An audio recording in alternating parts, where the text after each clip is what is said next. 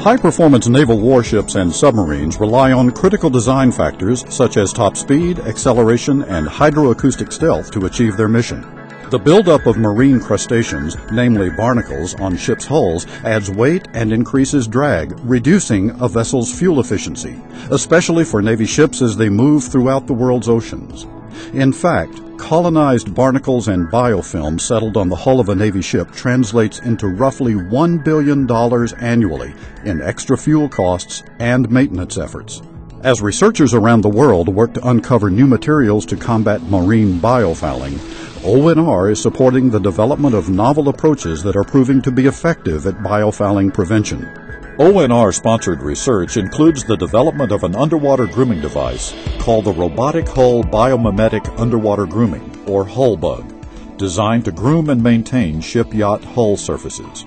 The HullBug is a hull biomimetic underwater grooming system. The concept really is kind of like the room vacuum cleaner.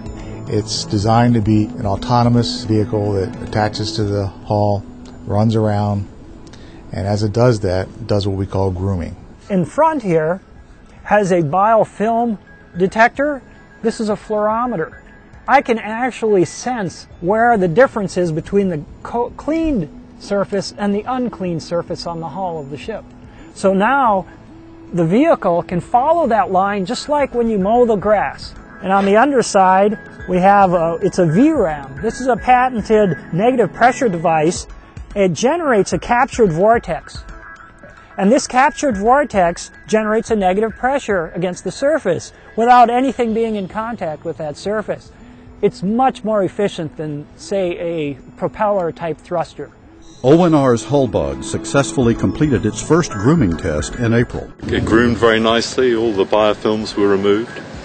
I didn't remove the barnacle bases, but we didn't expect that because grooming is meant to be proactive, so barnacles are not meant to grow there. And a very successful demonstration, very exciting. And it makes the ship more efficient to operate. It allows new technology coatings to be utilized, which are non-toxic, that don't use copper. And it also increases the period of time between dry dock intervals. Another innovative Office of Naval Research program where revolutionary research is delivering relevant results.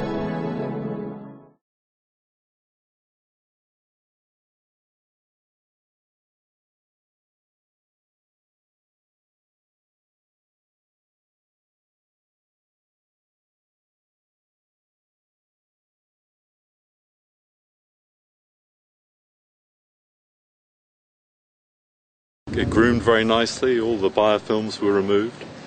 I didn't remove the barnacle bases, but we didn't expect that because grooming is meant to be proactive, so barnacles are not meant to grow there. And a very successful demonstration, very exciting.